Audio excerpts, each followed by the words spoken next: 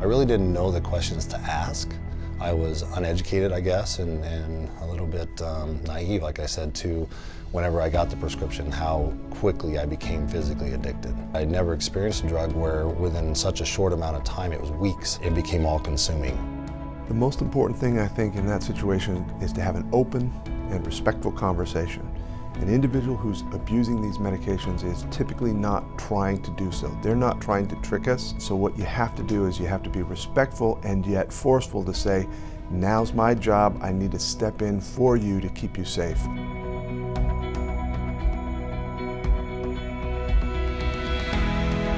One of the most difficult conversations a healthcare provider may have is in regards to decreasing or eliminating a patient's use of opioids. A patient might cry or yell, or even accuse the provider of not caring about them. The conversation can be completely deflating, but it's also one of the most important discussions to have with a patient for the sake of their well-being. On a scale of 0 to 10, 10 being the worst, how would you describe the pain? Probably an 8. As far as my general activity, well, the pain makes it hard to get the job done at work. We can try an opioid at a low dose, but it's very important to understand the risks.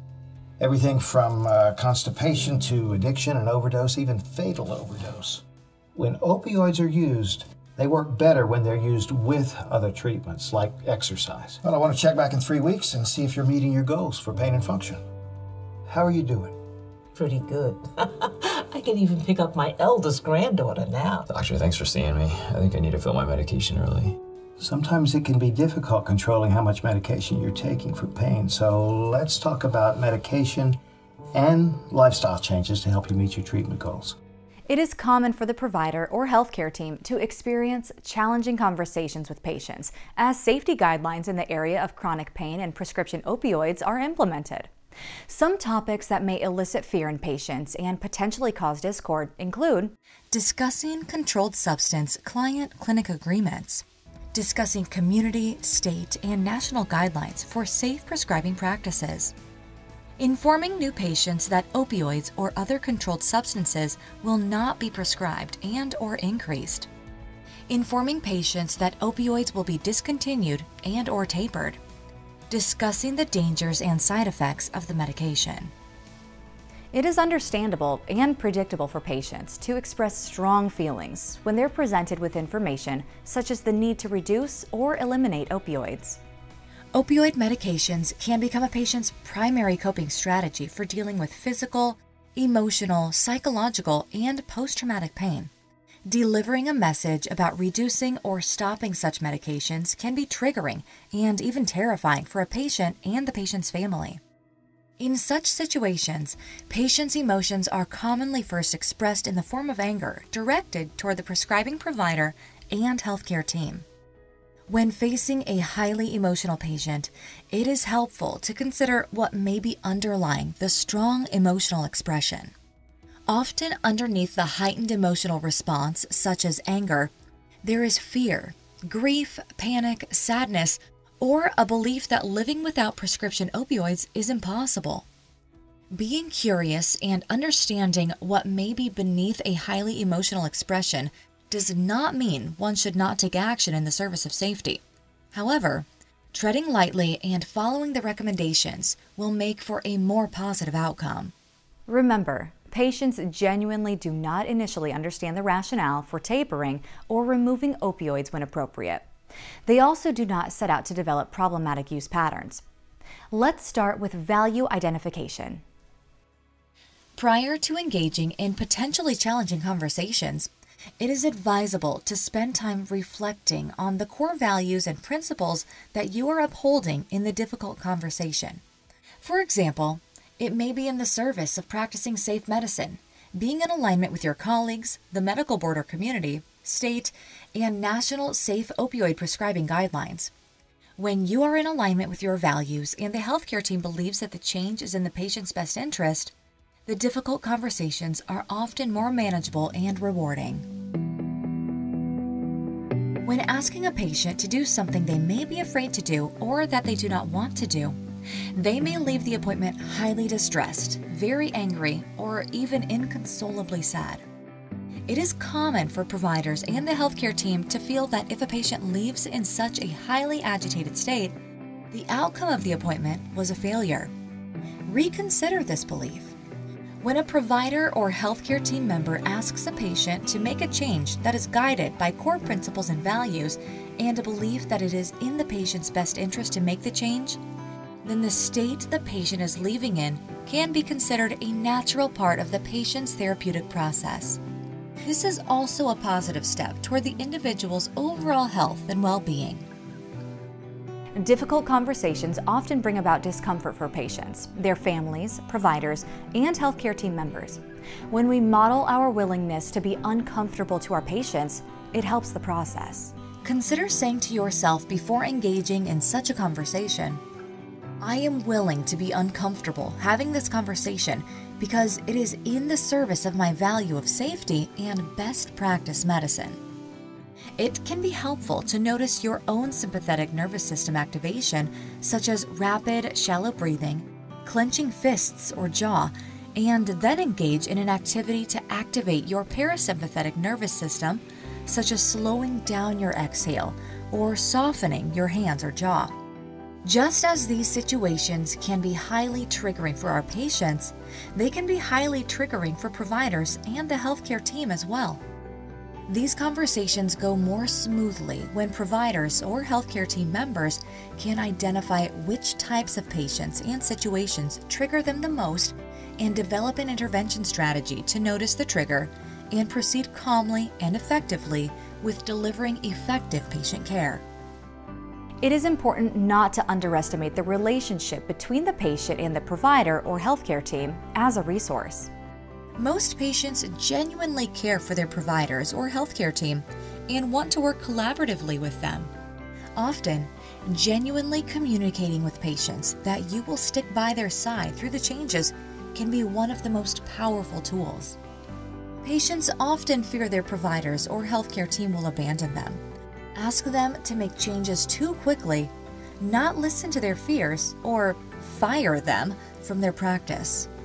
Proactively quashing such fears and acknowledging that the fear is real to them will go a long way toward reducing them. Just giving them the confidence, the self-efficacy that this is something you can do and this is in your best interest. Here's your goals you want for your life. Here's what you're doing right now, and let's get to that goal that you want by changing these behaviors. Expressing the belief in the patient's ability to make the change is one of the most valuable tools for creating positive clinical outcomes, such as removing or reducing opioids. You may think the patient knows this.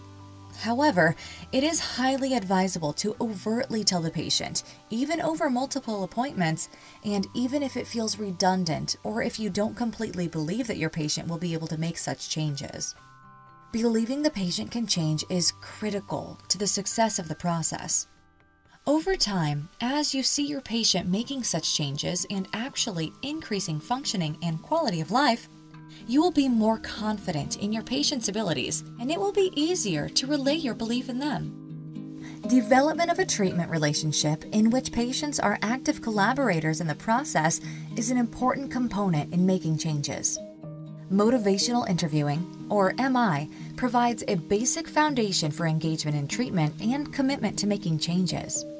The tenets of MI include empathy, develop discrepancies between present behavior and desired behavior, avoiding argumentation, rolling with patient's resistance, and promotion of self-efficacy.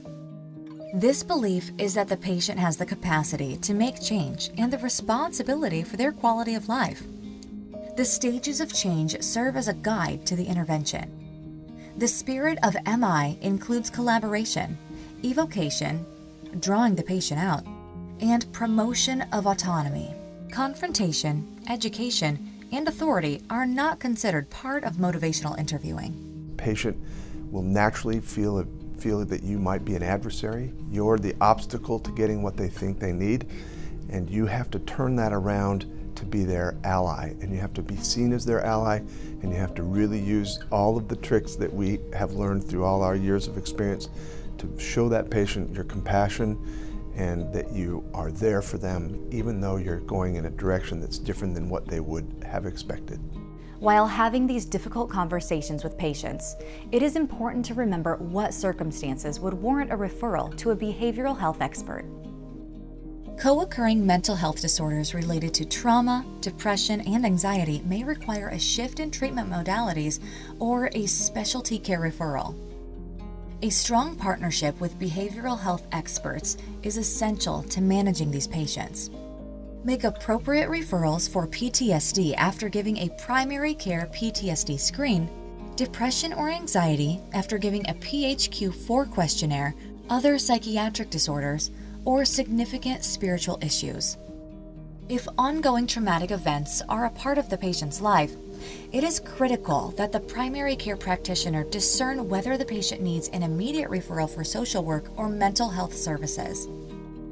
Acknowledge the difficulty in seeking help when the trauma has not stopped and determine if reporting is legally mandated.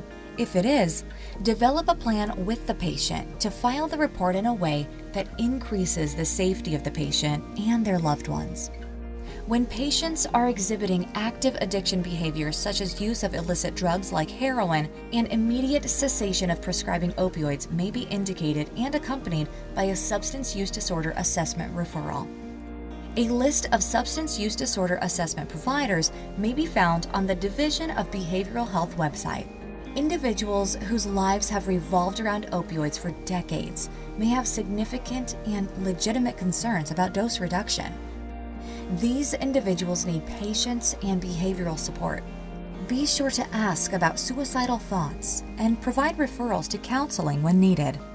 If you have concern that a patient may have a drug misuse issue, the Provider Substance Misuse Quick Reference Sheet may be a helpful resource for brief screenings, provider talking points, and referral options. Additionally, the National Institute on Drug Abuse is a good resource to start a conversation about your patient's drug use and offer scenarios to address patient resistance. This concludes this presentation on having difficult conversations with patients. A reminder that the full Nebraska Pain Management Guidance document can be downloaded on the Nebraska Health and Human Services website by searching Pain Management. If you would like to receive free continuing education credit, return to the Pain Guidance website education page and select the type of continuing education credit you would like to receive. Credit can be earned for both physicians and pharmacists.